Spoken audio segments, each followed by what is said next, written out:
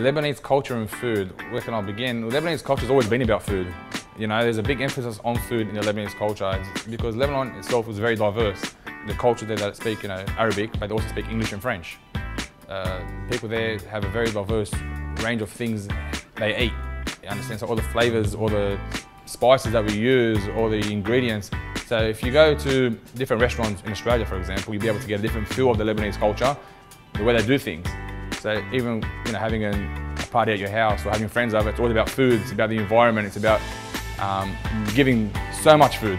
That's our culture, being overwhelmed with what you eat. You eat with our eyes, not with our stomachs. Yeah, you gotta eat with your eyes, man. That's how we do it. We order everything, and at the end of it, it's just we order too much. We're like, is everything all right? Did you not like the food? They're like, no, we ate, but we ordered too much.